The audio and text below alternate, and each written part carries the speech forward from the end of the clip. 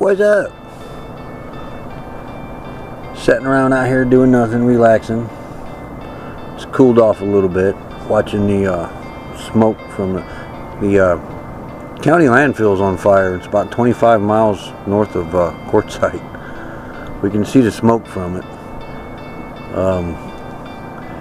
I looked at it on camera. It didn't really turn out too well because it's real low to the ground right now, and it just looks like a cloud, so you can't really tell it's smoke.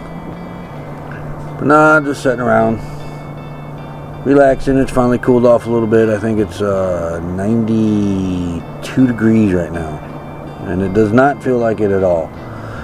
It hit 99 today. The heat's still hanging on out here. I think it's supposed to cool off next week though. I don't remember, but AC's running in there for the dogs. Still running it on solar. I'll be firing the generator up later just to top off what I'm using while the sun's going down. Probably don't really need to, but I think I'm going to anyway. But nothing really changing around here. Becky's still in Indiana. She's going to be there maybe a little bit over a month. Maybe. That's what we're shooting for. She's trying to get rid of a bunch of our crap we still got left. She got to take some care of some doctor stuff too. Man, a letter that we got from the IRS saying that we owe back taxes of $3 million, $3,600,000 and some odd $1,000. They screwed up. They need to fix it. They will. Problem is though, they want to charge us to fix it. I don't. What's up with that? Just crazy. They made the mistake, but we got to pay for it. Okay, whatever. $16 or something like that. Just imagine if it was a percentage of the 3 million. 3 million. Yeah. Like we're gonna ever owe the government 3.6 million. Yeah. Like I'm ever gonna make that much money. Somebody screwed up. Let's see what else is going on. Oh yeah, but she's over there in Indiana, taking care of them things. She wanted to spend Thanksgiving with her family. Unfortunately, she's the only sister left, so she went back there to do that. And I'm out here with Lulu and Moose and TRVU and RVing with G and Buckeye Kitty and Chunky and Panda, and sitting around waiting for it to cool off. Went and got the wood from the storage shed, so we got plenty of wood for some fires. It's just been too hot. It's kind of windy here the past few days too. Turn this around, did get the clam up. I don't know if that's turning on. But yeah, did get the, oops, wrong way. Got the clam up. Did manage to pull that off. My back's a little sore from it, so that's kind of why I'm sitting down and not walking around out there in the desert.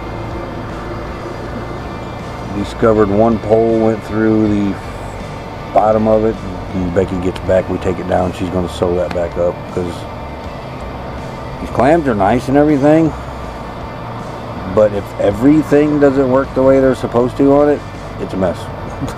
One pole going through the bottom of it throws everything out of whack. Everything. Got the kitchen all set up. Let's see. Solar panels moved around to the back. Starlink's moved over to the front, so we got the clam up. Didn't get another patio mat for out here yet. And new chairs. Boy, Quartzsite's rough on chairs. Let me tell you. Brand new chairs. The cheap bag chairs. Summer one, they won't make it through summer out here. We got two brand new ones sitting right there on the ground, and all the rubber backing is off of them. The heat just ate them up.